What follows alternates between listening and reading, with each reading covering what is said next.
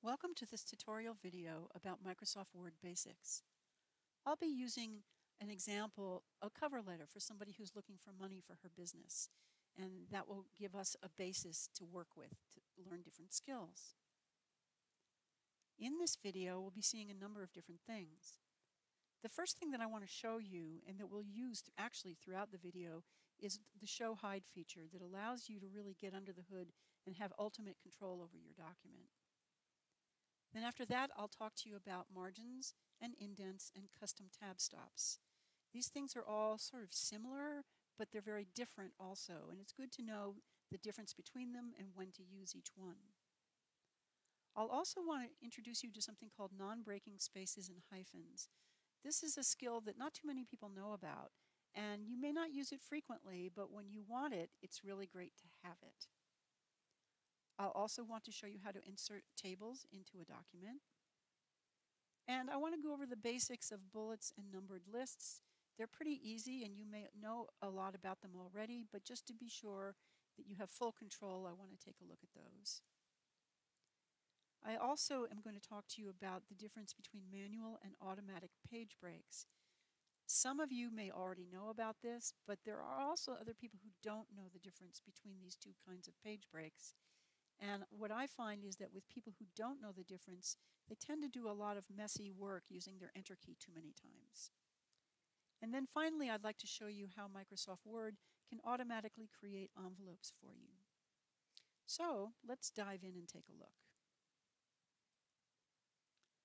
Here I have a document that is a basic cover letter from someone who has a new business and she's looking for support from a bank.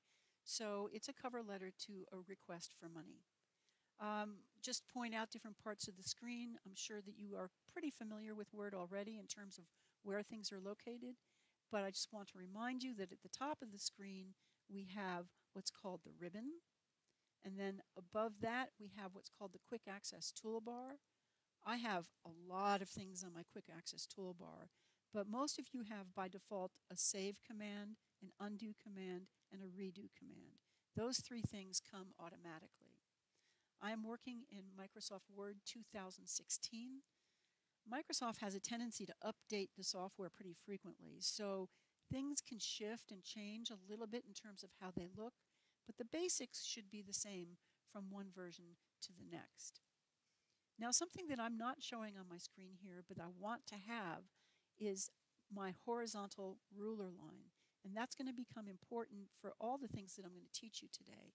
So in order to see it, I'm going to click the View tab on the menu, on the ruler. And then over here, I'm going to tell Word that I want to see my ruler line. And I'll click that. And my horizontal ruler shows up here. My vertical ruler shows up over on the left side. Most people don't pay too much attention to the vertical ruler, and we're not going to deal with it today. But the horizontal ruler comes in very handy when you need to know certain skills. Now, the first thing that I promised to teach you was the Show Hide button. Show Hide shows you all non-printing keystrokes. So that would be tapping your space bar, pressing your Enter key, hitting your Tab key. Those are all things that have an effect on your document. They're important keystrokes, but they don't take up any ink. They don't print. Non-printing keystrokes are made visible by this button right here. So I'm in the paragraph group on my home tab of the ribbon, and in the upper right corner of that group there's a button that looks like a backward P, and if I point without clicking on it, its name appears. It's called the Show Hide button. If I click on that one time, you'll see that all the things that I have typed but that don't actually show when I print are suddenly visible. Let me zoom in here so you can really see it clearly. For instance, right here, I press my Enter key there. Here's another time I press my Enter key, and another time, and another time. That may seem obvious to you, but there are some times when your text will wrap and you don't press your Enter key. For instance, down here in the first paragraph, notice that all this text wraps when it gets to the right side of the page, and I haven't pressed my Enter key until the end of the paragraph. As a matter of fact, pressing your Enter key to a computer is the definition of creating a paragraph. Every time you press Enter, you have created a paragraph. So for instance here, these are 3 paragraphs to Microsoft Word. To you, they may just be blank spaces, but to Word, those are actually 3 paragraphs. Notice these little dots in between each word? That's every time I tap my space bar. Let me click here and show you something else. If I hit the Tab key on my keyboard, do you see that arrow there? That's an indication that I have hit my Tab key.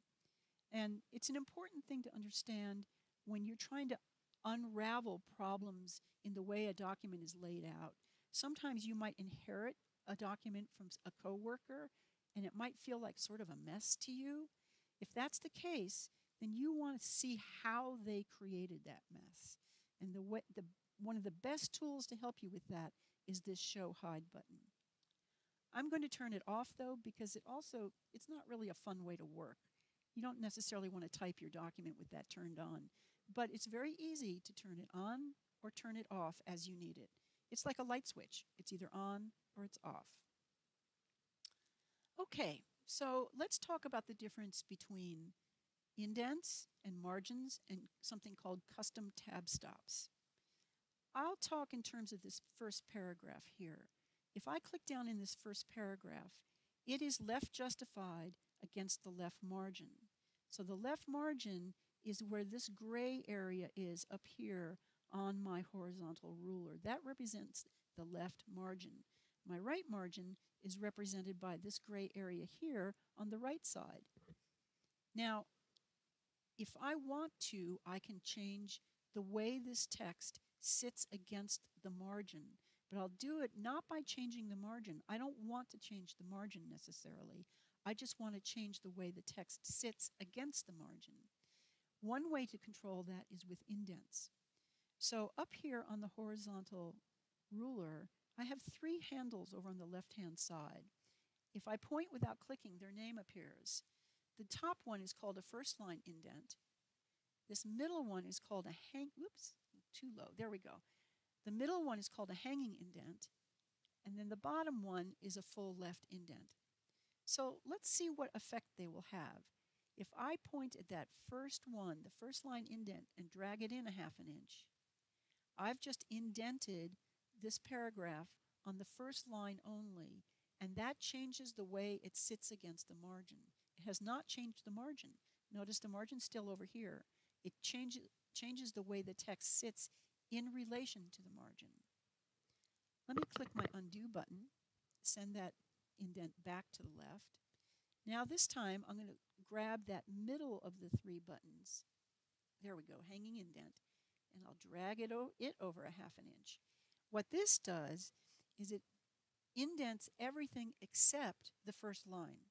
The first line is left flush against the left margin, but the rest of the paragraph is moved over. And this is, again, not changing the margin, but changing the way the text sits in relationship to the margin. These are not used very often, except in works cited or bibliographies. You're apt to see them. That's the most common place to see them. Sometimes there are magazines that will use them as sort of a caption under an image or something. It's not a setting that you'll use very often in the documents that you type, but it's good to know how to do it if you need it. I'll click undo again. Now this last one here, the bottom one, the full left indent, if I drag that over, the entire left side of the margin moves over. Now again, I misspoke. That's not right. The margin doesn't move over. The text in relation to the margin moves over. That margin is still set at 1 inch here. But what I did was I moved my text over. I'll click undo here. Now if I want to control my margins, there are a number of different ways to do it. You could do dragging and dropping with this gray area up here, but there are also built-in margin tools. If I click the Layout tab on my ribbon, the far leftmost button is the margin button, and if I click on that, I can work with different settings. For instance, if I want to go to more text on a page, if I don't want my margins so wide, I can click on Narrow Margins, and bam, all of a sudden I've got a lot more room on the page. But frankly, for this particular letter, I don't like that so much. But just be aware that you can go with a lot of different margin settings. Moderate is not quite so much. It's a little bit back towards normal, but not completely towards normal. Or I can click this button again. I can make custom margins. I can set them to any sizes that I want, depending on what the needs are for my document. But I think for our purposes right now, I'm going to click on margins and go back to the normal setting. Notice it tells you that the normal setting in this version of Word is 1 inch at the left, the right, and the top and the bottom. Earlier versions of Word had different settings. I believe it was 1 inch at the top and the bottom and 1.25 inches on the right and the left. And that changed, boy, I don't remember what version changed it, but now in 2016, it's 1 inch all the way around. Now, one other thing that I've mentioned here is something called custom tab stops. For instance, if I click in this blank space here and I hit my tab key one time, notice that it jumped over to the 3.5 inch mark. That's probably not what you expected. It's obviously not what I expected either. I kind of surprised myself. But that happened because I had set something called a custom tab stop. Do you see this L up here? That is a left-aligned custom tab stop. So when I clicked in that line, let me turn on my show hide button. When I clicked in this middle line here and hit my tab key, do you see the arrow? I only had to hit my tab key one time to jump to this spot because I had created a custom tab stop. As opposed to up here, where there is no custom tab stop, if I want to get over there, I have to hit tab, tab, tab, tab, tab, tab, tab. So if I want to avoid having to hit my tab key a lot of times, I can create a custom tab stop by simply pointing where I want it to be and clicking one time on the horizontal ruler. Do you see that right there? That is a left-aligned custom tab stop. Now my cursor is still flashing here on that top line. If I hit my tab key now, it jumps over to that point. This can be extremely handy if you're wanting to, especially if you're doing something like a table of contents and you don't want to insert a table of contents, which is another option. But if you want to do a lineup of some text and you don't want to have to hit your tab key a jillion times to get to a certain place, you can create a custom tab stop in this manner. Watch what happens if I press my enter key right now. I come down to the next line, and that custom tab stop is there now on this new line, because when I press my enter key here, it brought it down to this line. But notice here, it goes away. So when you press your enter key at the end of a paragraph where you have a special setting, the setting will be carried forward with you. But if you create a setting in a document that already exists, then it will only exist, that setting will only be applied in the area where your cursor is flashing, unless you do something like select the whole document and then make the setting. But you need to be a little careful about that. I am going to get rid of this extra line because I don't want it. So I'll click there and hit the delete key on my keyboard. And this is an excess keystroke here. I don't really need it because I've already shown you what this custom tab stop will do. So I'm going to back it out by hitting my backspace key here. Here, maybe I'll put in today's date, just so you can see why maybe I would want to tab over that way. And today is March 28th, 2020. Okay, so there I have used my custom tab stop to place a date. And I will turn off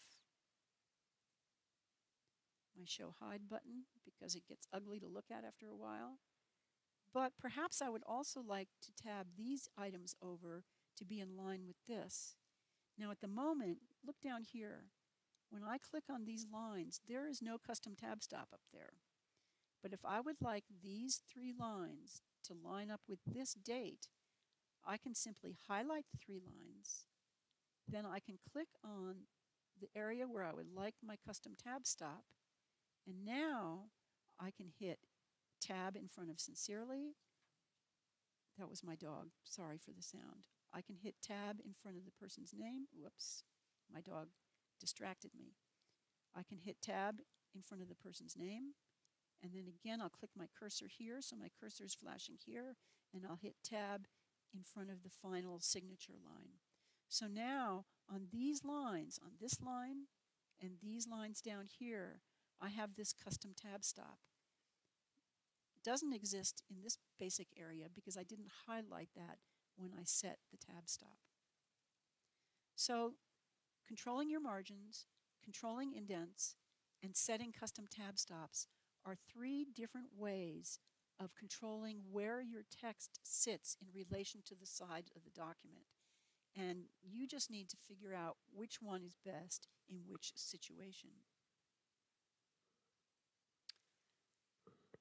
Now, the next thing I would like to talk to you about is something called non-breaking spaces or hyphens. So here I have really the basic paragraph of my document.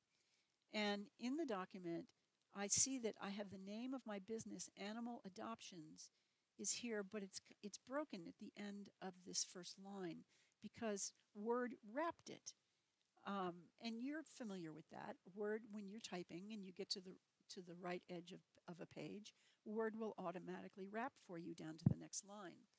But maybe we've decided, or the boss of this business, or yourself, if you're the boss, you've decided that you want the name of the business to never break. You want the name of the business to always be complete. And so this is not satisfactory to you. I'm going to turn on Show Hide again here. So what I have here is I have a regular tap on my spacebar right there. That dot right there, let me move in, zoom in a little bit. So this dot right here, that's where I tapped my spacebar between the word animal and the word adoptions. I want to replace that with a non-breaking space. So I will delete that space. Notice that what that did was it moved the word animal down to the next line because there was not room for it up here. But now these two words are scrunched together, and that's not appropriate either. I need a space between those two words, but I want a non-breaking space. And the way I will do that is I will hold down my Shift key, then I will hold down my Control key, and then I'll tap my space bar one time. And notice what happens when I do that. A space gets inserted, but it's not the space, it's not this normal kind of space. It's a different kind of a space. It's a non-breaking space. If I turn off my Show Hide button, that looks pretty normal. You can't tell that I used a different keystroke there. When I print this out and send this to the banker who I'm asking money from, that banker won't know that I did anything different here. But I'll know that I made a special effort to keep those two words together. I also mentioned to you that in addition to non-breaking spaces, there's something called a non-breaking hyphen. Now, this particular business name doesn't actually have a hyphen, but still, let me show you how I would do that. I will click here. I'll use backspace to get rid of the non-breaking space. And now I'll do my Shift key held down, my Control key held down. They're both being pressed down. And I'll tap a hyphen one time. And that gives me a non-breaking hyphen so that the hyphen would not break at the end of the line. That's not really what I want for my final product on this document though, so I will delete that and do Shift, Control, Space. And now I have a non-breaking space in my document. It's a good thing to know, and it's something that a lot of people don't even know that exists, but in the right circumstances, it may not be something you use often, but in the right circumstances, you'll be really glad that you know about it. Okay. Let's insert a table into this document. The woman is writing, here are times when you can come view our facility. So I'll click at the end of that sentence where she has a colon, and I'll press enter 2 times because I want to create an extra space. I'm about to insert an object into my document, and I want some extra space for it. I think I'll also zoom out just a little bit so I can see a little bit more of my document. For this, I'm going to click on the Insert tab of the ribbon, And right underneath the Insert tab, there's a button for inserting tables. So I will click on that button. When I click on that button, I get a palette that allows me to determine how big a table I can insert. Look what happens as I move my mouse around this palette. I get a preview down in the document of different table sizes. And all I really need is 2 columns. I'll need more than 2 rows, but it's okay, I can start with 2 rows. So I'm going to start off with 2 rows and 2 columns. So I will do that by clicking on this 1, 2, 3, 4th button right here. I'll click on that, and now I have a table inserted into my document, but it's empty. So I'll need to type some content into this table. So I'll say day of week. And to get to the next box, I do not press my Enter key. If I press Enter right now, look what happens. It creates a new paragraph inside that same box that I'm in. I don't want that, so I'm going to backspace that out, and instead I will tap my Tab key one time, and that jumps me over to the next box in the row. And I will say hours. So the first column is the day of the week. The second column is the hours that they're open. Hours, well, I'm going to say of operation, or hours of visiting. Actually, why don't I say visiting hours? That would be better. Visiting hours. Now I will hit my Tab key again, and look how that brings me down to the next box on the next row. So now I'm ready to start typing some of my actual data. So I will say Monday through Thursday, and I will say maybe we're open for visits from 10 o'clock through 6 o'clock. Then I'll hit my Tab key again, and I'll say Friday. Maybe we're open from 10 o'clock through 5 o'clock. And then maybe I'll say Saturday. Maybe we're open from 11 o'clock through 5 o'clock. And then finally Sundays, we're closed.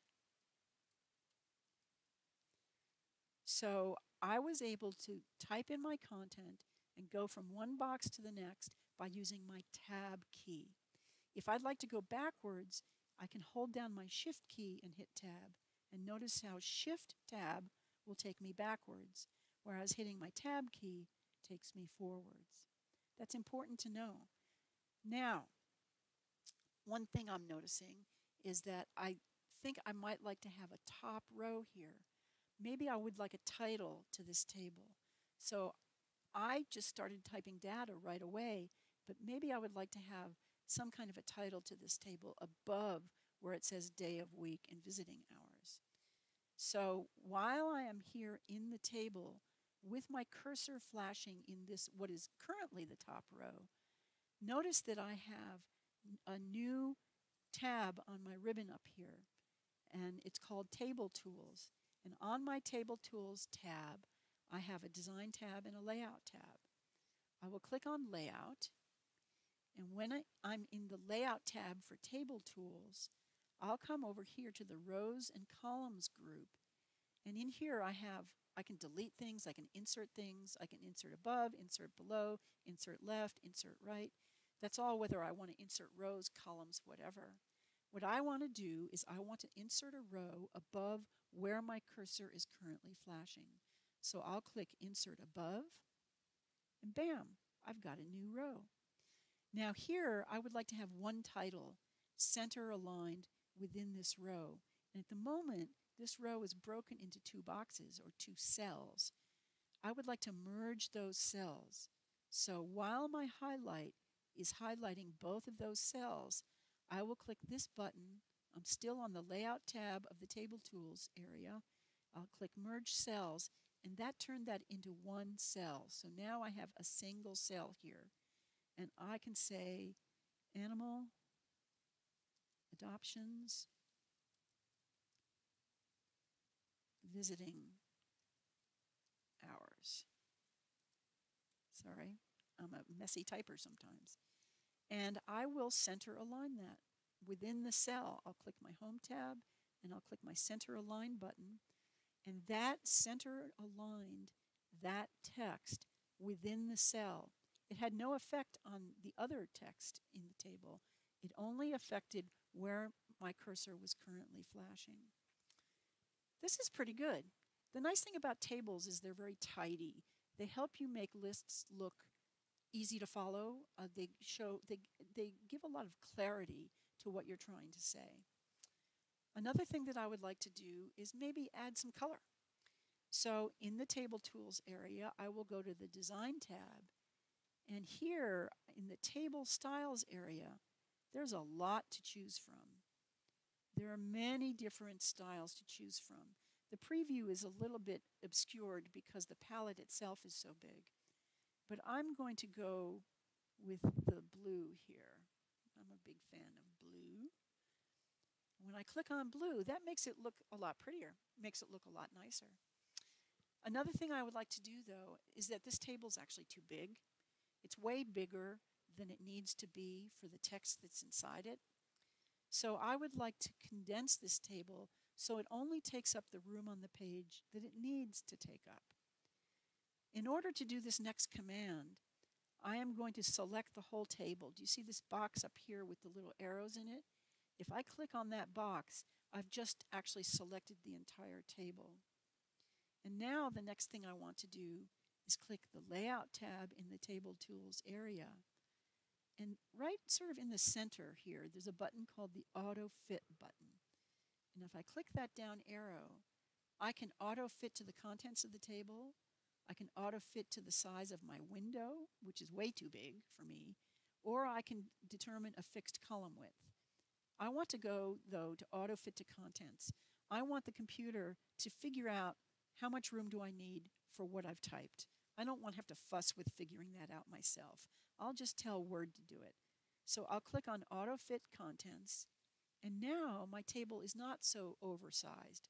Now my table is just the right size that it needs to be for the content that I've typed. Maybe one last thing I'd like to do is I would like to center align this table on the page. So I can do that a number of different ways. There are some buttons over here where I can do that, but I would like to just go back to my familiar buttons on my Home tab in the paragraph group, and I'll say center this on the page. And it centers the whole table onto the page. That's different than the way we use that command up here. When I was up here in the title on the top, it only centered that text.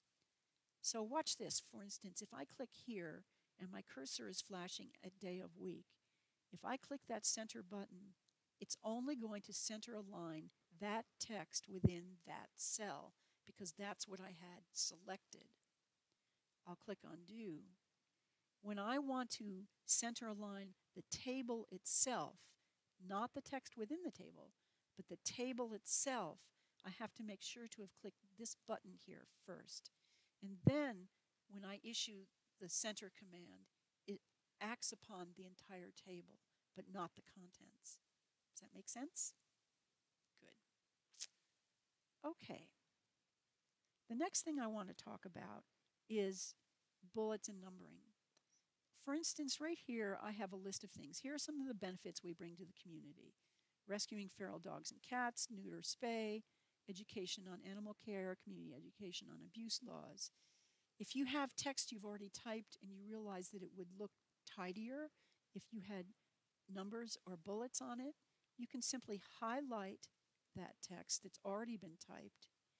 Then on your Home tab of the ribbon, in the paragraph group, there's a button command right here, or bullets actually, a bullet command. I'll click on that, and bingo, it immediately applies bullets to what I've typed. I can change the style of the bullets. If I click this little option button right here, on the right side of that button, there is a down pointing arrow, and if I click on that, I can change the style.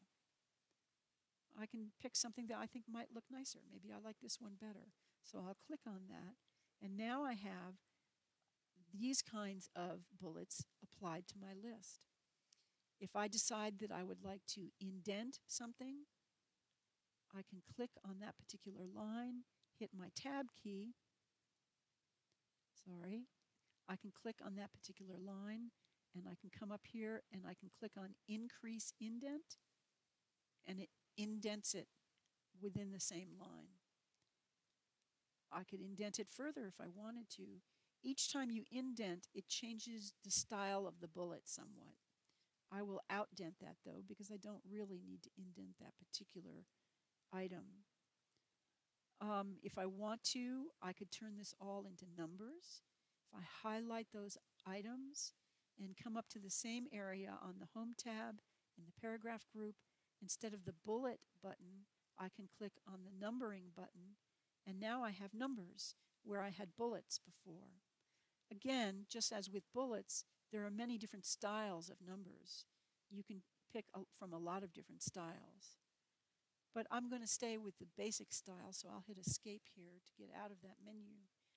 And here, if you want to indent, again, I would come up here to increase indent, and I'll click increase indent here. And notice that my number turned to a bullet. Now you can change that, again, with the style of the numbering that you choose in terms of what it looks like when you indent it. I will outdent that. I don't need it to be indented. One other thing I want to show you here, I'll click at the end of the last item in the list, and let's say I have a fifth thing. I want to press my enter key here, and why don't we say also that another thing that we do is we train dogs for therapy visits. So we make dogs certified to be therapy animals. So that's a fifth item on my list. Now watch what happens when I press my enter key. It assumes that I want to continue the list, but maybe I don't. Maybe that's the end of my list. I could keep typing if I have more items, but maybe I feel like I'm done. So we want to get rid of that number 6, and we also want to get our flashing cursor over to the margin. So I will hit my backspace key one time, and when I hit my backspace key, that deletes the number 6, but it hasn't moved the cursor over towards the margin yet. I'll hit backspace another time, and it moves my cursor to where the number 6 was showing, but I'm still not far enough to the left. I'm not really where I need to be in order to start typing a whole new paragraph that's separate from this list. I'll press the backspace key on my keyboard one more time, and that puts my cursor in a place where it belongs if I want to start typing a new paragraph. So then I might press my enter key one time, and I might type here. I certainly hope that one of these times will work for your schedule. Okay. So now I was able to very tidily move my cursor back over here. And I did it without having any extraneous keystrokes after the list. Something else I would like to talk about, and I'm going to zoom out on my document here. So I will go to View, and I'll view one page. So here I am looking at a single page. And for a minute here, let's just use our imaginations. But maybe I feel like I need to have my cover letter end right here, where my cursor is flashing, so that I, for some reason, want all this text to appear at the top of the second page. And I feel like it's important for me to have this be that this should be the last sentence of my first page. Well, I would like to show you how to control that by using a manual page break. Now, anybody who doesn't know about manual page breaks would do this. They would go enter, enter, enter, enter, enter, enter, enter, enter, enter, enter. And then if I go to view multiple pages, and I will turn on my show hide key, you'll see that I achieved that by pressing enter, enter, enter, enter, enter, enter over here until I forced all this text onto a second page. Now, that might have achieved what I thought I wanted in terms of moving this text over to page 2. But now, if I need to insert something here, anything that I put in here, notice that it's pushing everything down over here so that this text is not sitting nice and neatly at the top of page 2. Because as I insert more content over here, it pushes all of this down over here. And it's because of all these taps on the space bar. That's all content. And it moves things forward. So if I would like this to sit at the top of page 2 and then have the ability to insert more content over here, let me show you the best way to do that. Instead of pressing my undo button, I'm just going to delete all those taps on the space bar. So now I'm back to the way the document was before I started moving this text over. What I'll do is press enter one time, and that moved it down once. And then on this blank line right here, I'm going to insert a manual page break. And the easiest way to do that is to hold down your enter key, hold down your control key and tap enter. And control enter inserts a manual page break. And with my show hide button turned on, I can see that manual page break right here. That tells me that I did not press my enter key a jillion times. I just pressed my enter key one time to give myself a blank line below this paragraph. And then I pressed control enter to move this text over to the top of the next page. Now, if I want to insert perhaps maybe an image, maybe a picture of a dog, maybe I have another table I'd like to put in, maybe I need another bulleted list, maybe I need something that I know will fit right here, but I want this to be at the top of the second page. A manual page break gives me the best chance of achieving that. So be aware that when you're typing in Microsoft Word and you get to the bottom of a page, I think you all know that as you type at the bottom of a page, you just by nature spill over to the top of the next page as you keep typing. But if you need to force something to the top of the next page, use a manual page break to do that. Do not just press your enter key a whole lot of times, because all those taps on your enter key can kind of get in the way of other things that you might like to do later on. I am going to delete this manual page break.